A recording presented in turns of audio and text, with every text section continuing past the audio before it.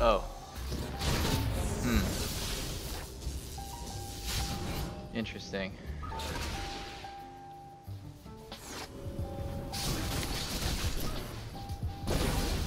Maybe I shouldn't have taken that fight. There was so many shields.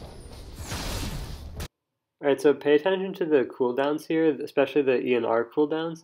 So in these fights, you want to make sure that your E is either on cooldown or has at least 3 seconds of cooldown while you're ulting. And the reason for this is like in these fights, you want to maximize your healing and shielding, but so you want to channel your ult. But if you're channeling your ult while your E is up, you're wasting cooldown time. So we can watch it again to see slower. And so looking at it slower, you can see a shield kit at the start.